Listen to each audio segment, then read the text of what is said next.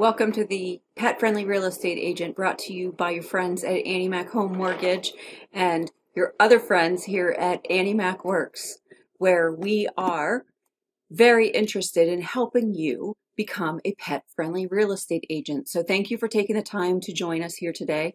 My name is Carrie Fitzpatrick, and I'm one of the lucky co-founders of the Annie Mac Works productivity platform.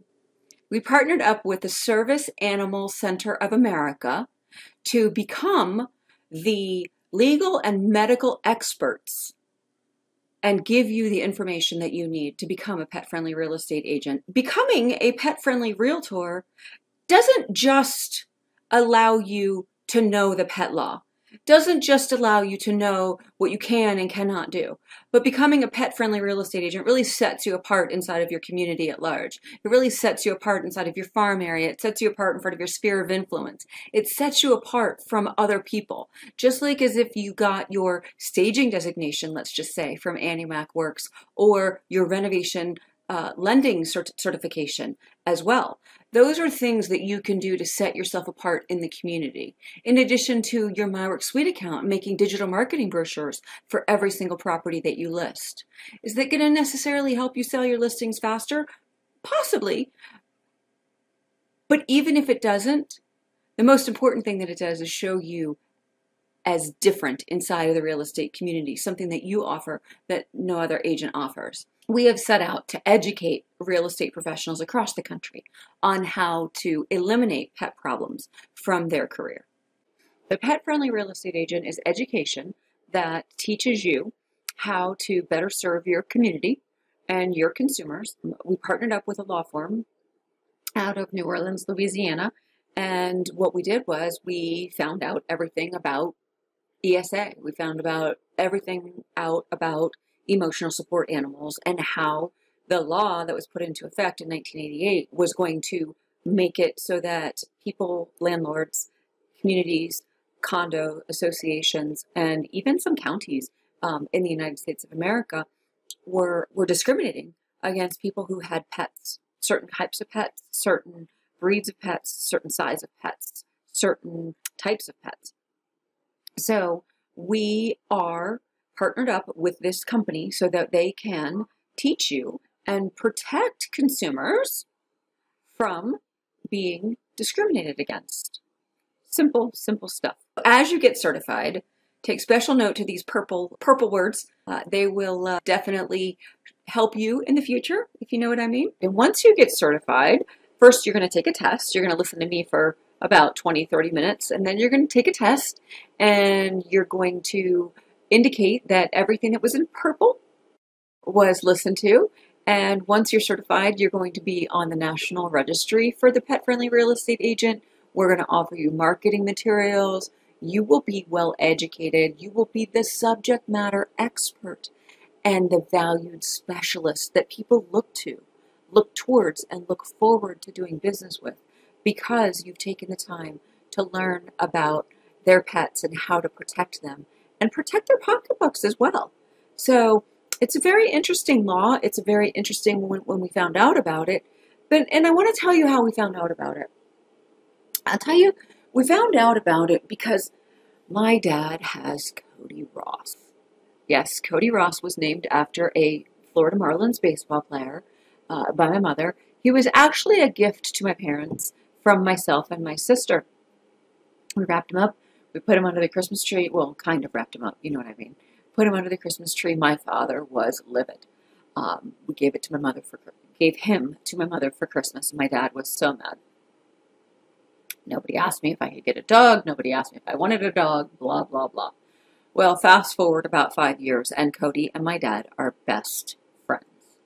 Now, the thing about that is that my dad lives on an acre and a half in South Florida, and he wanted to move. And he wanted to move to Pine Island Ridge, which is a little golf course community. They have condos in there. He doesn't have an acre and a half to take care of. There's no pool filter to change. There's no, any of the stuff to do. But it was a pet-free community. And he couldn't go, and he couldn't take Cody. And he was not going to go anywhere without Cody. Well, fast forward to me doing a lot of research and finding out how to solve for that. And now I'm here to bring that to you. So super excited about that. But the way that the whole thing went down, and the way that what I've found and what I've researched and what I have proven to work, the real estate agents need to be aware of a few things. One is the Fair Housing Amendment of 1988. In addition to that, there are fines that can be levied against landlords or condo associations or counties that discriminate against emotional support animals. Take notes on anything that I put in purple, because those notes are going to be the thing that you need in order to pass your quiz. Because in order to be certified, you're going to need to be quizzed and make sure that you know all of the pertinent information. We would hate for you guys to go out there touting yourself as a pet-friendly real estate agent and not having the answers that your consumers need. So let's talk about a few things that real estate agents need to be aware of. First thing, the Fair Housing Amendment of 1988. Number two, fines for discrimination or violation of that act. Number three, rental, condo, or homeowners association applications, what they need to do with those. I'm going to talk to you about the pet registration myth. I'm going to talk to you about the medical prescription, and I'm also going to talk to you about fulfillment, execution, and the support that you'll receive from the Service Center of America. So one very important number for you to write down is the number of Mike Genovese, who is your contact person for Service Animal Center of America. Simply by virtue of you taking this class here today, you can call him for all your questions, all of your concerns, and he will have the answers at his fingertips. So his number is 985-231-9301. Again, that's 985-231-9301. And his name is Mike Genovese. So write that number down, save it in your phone, do anything that you can to make his number well known to you. Or you can always call us at 1-800-299-WORKS, and we've got it for you. The Fair Housing Act of 1988, or the American Disabilities Act, covers a number of things, but the things that we're going to focus in on here today is the comprehensive housing reform that was put into that act back in 1988. Now, it's been in effect, but not a lot of people know about it, which is why I'm here to tell you about it. It addresses all different types of discrimination, and it also has special provisions for support and service animals. Now, support and service animals are two different things. And this is an important test question coming up because it's in purple. An ESA, or an emotional support animal, may be prescribed. Listen to the wording of that. Prescribed for stress, PTSD, anxiety, depression, all of those different things. But a service animal must perform certain tasks. See, in order for your pet to be classified as a service animal, they would have to have gone through 185 hours of training to become a service animal. But in order for your animal to be classified as support under the Fair Housing Act of 1988, your animal can become a prescription. And a simple questionnaire can handle it for you. For your consumer, I'm sorry, not for you, for your consumer. So what do I mean by that? Well, unlike the average pet, a support animal must be treated like a medication, not like a pet. So really, the prescription that's being given to your consumer isn't actually the same thing. It is very different. I know I'm going a little long on this, but it's really important and a lot of people get this confused. So let's just think about this. A service animal offers service. They are taught to turn on lights, to open car doors, to bark at crosswalks for people who may need a white-tipped cane, to be the hearing dog for people's doorbells to be rang. They have to go through all of those different trainings. But a support animal comes with theirs already built in. All they have to do is love you, support you, and treat your anxiety, your depression, or your PTSD. As long as the art of petting will calm you down, your pet can become a prescription. I'm not making light of it, but it's really as simple as that. As long as you're hooked up with the proper documentation for your pet, so many things will change for you. So if your pet is not a pet at all, it actually becomes a medication, what does that mean for your consumer? What is it that your consumer no longer has to do in order to do that?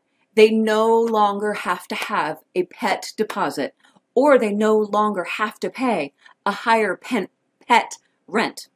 This comes in extremely useful for college students. So you're saying, well, I don't rent to college students, Carrie. Why do I need to know this? Well, let me tell you why. Because you sell homes to parents who have college students.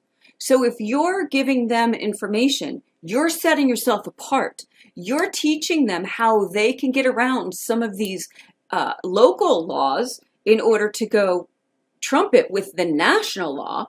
Well, what better way to do that? So if your consumer does it properly, they will be able to either move into a condo association. Say they want to buy a condo, a $1 million condo on the beach, but it says no pets. Well, guess what? They can, and they can take Sparky with them. So no pet deposit, no pet rent. That's saving your consumers money. It's also letting them know that you have answers inside of it, inside of your chosen field, right? Now, the thing is that if people try to charge your consumer, if a landlord or a condo association or a county tells your consumer that they cannot move in because they have a pet, guess what? They could be fined up to $30,000. That number is just shy of 30,000. It's 29,788, but they can be fined that. And you know what the federal government is doing right this minute? I just read an article about it the other day. They're actually sending out spotters, just like they do to bars and restaurants and convenience stores for the sale of underage tobacco and alcohol. They're actually sending out spotters to different associations, to different condos, to different places, to different counties, to see if they are discriminating against people who need pets for support. So there's a big hubbalub going on inside of that right this minute. So how do you make an application for housing? A rental application, a homeowners association application, or a condo association? The applicant is not required to disclose their ESA or service animal on that application. Your consumer gets to circle no if they ask, do you have a pet? And that's a big deal because it makes it all just go away. They have that letter. They know that they're covered. So when they find out that they do have a pet later, all they have to do is hand them that letter and the whole thing goes away. If not, they could be fined $29,788. So let's think about that. They can say yes and furnish the letter at that time, but they don't have to. The law states that they do not have to. So what are the exceptions to that rule? Well, one of the exceptions to that rule is that if a multifamily property home is owner occupied and has less than 4 units, then they're exempt from that. So that is an exemption or an exception to the rule. Also, if your consumer works without a real estate agent or a real estate broker, now this is pretty interesting for you, right? Think about that. Because if you've got a FSBO that's going out there and, looking at homes and they're in this situation, if you educate people and you make them understand they have to work with buying or renting, they have to work with a licensed real estate brokerage in order for them to be able to use this letter. So, oh my goodness, how wonderful is that news for us as in the real estate community? So what is this myth about pet registration? Your pet doesn't get put on some government list. Remember what I said earlier? It's not even about the pet. It's about you. It's about maybe you're going to be put on a government list. No, I'm just kidding. No, This is about you, not the pet. So there's no government list that your pet's put on. Your pet doesn't need a badge or a vest. You don't have to walk around with a, cone on its head so that it can be identified as a support animal. No, it is just your pet. It's just your prescription. It would be no different than you walking through the halls with your prescription bottle in your purse. So the patient is diagnosed. The pet is your prescription from your doctor. Pet registrations that you may see online are fraud. They are not real and they serve no purpose in this matter. You need to have a professional ESA letter prescription to be protected under this act from 1988. I'm going to go over a few slides with you, and I'm going to go over a few things that you need to know that happen once an ESA letter diagnosis is made by a medical professional. So I'm going to pose a few questions, and then I'm going to answer the questions for you. Can a landlord refuse an emotional support dog based on breed? The answer to this question is no. An emotional support dog can be any type of breed and are exempt from breed or weight discrimination. So that's in purple. That's going to be on your test. So make a note of that. The next question is, can a landlord charge a pet deposit for an emotional support animal? Now, we've talked about this at great length, and the answer is no. Landlords may not charge additional rent or demand a pet deposit for emotional support animals. These animals are covered under your prescription. So once that diagnosis is made, can a landlord ask for proof for your emotional support animal? Yes, a landlord may ask for an ESA letter from a licensed mental health professional. Can my landlord ask me to register or provide registration proof for my ESA or my emotional support animal? The answer to that is no. Registration is not a requirement for emotional support animals. Now I have another question. Do I have to disclose my disability to my apartment manager or landlord? And as you already know, the answer is no. You do not have to disclose any medical information to your landlord. Do I have to let my apartment management company and landlord know that I have an ESA prior to signing a lease? If we remember back to my purple, no. You may let your apartment management company know before or after you sign your lease. So let's talk about execution, fulfillment, and support. This company is a national network that with medical and legal experts. There's no charge for consultation, and there's no charge for without a successful ESA diagnosis and letter that allows your consumer to circle no on do you have a pet. I want you to think about introducing this pet-friendly real estate agent to the community at large, to your sphere of influence, to the people that you may know that have pet problems. Think about this as it relates to you and doing a search in your area.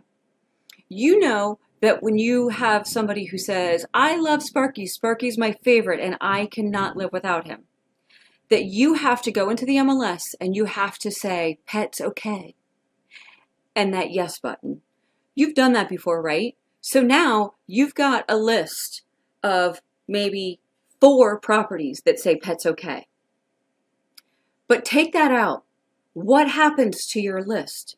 It grows exponentially because you are no longer concerned about whether or not pets are allowed, because you know that you're working with a consumer that has a letter that has been certified that they need that prescription in order to live a fulfilled life.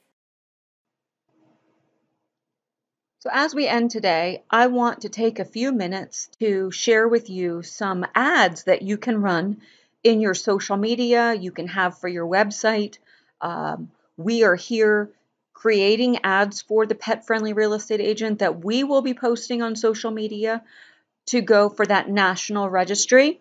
And feel free to email service@anniemacworks.com in order to receive these videos or commercials, if you will, to be able to advertise yourself as the pet-friendly real estate agent in your area. I want to thank you all for coming here today. I want to thank you all for paying attention to this legal mumbo jumbo that I was talking to you all about. And I will see you next time at the National Lunch and Learn League event. Have a great day, all.